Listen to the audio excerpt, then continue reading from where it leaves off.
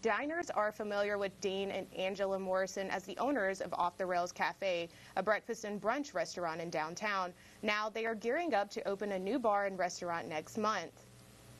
Madhouse 101 will feature menu items from steak fillet to sandwiches, salads, and so much more. The husband and wife duo hope the new restaurant will give locals a variety of dinner options.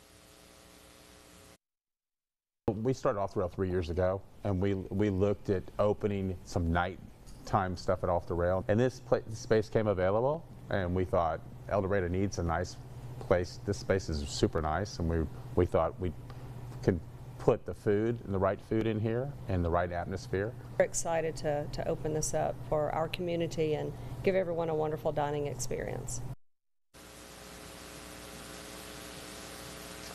The new restaurant is set to open its doors on March 4th inside the former Mule Kick It Mad location.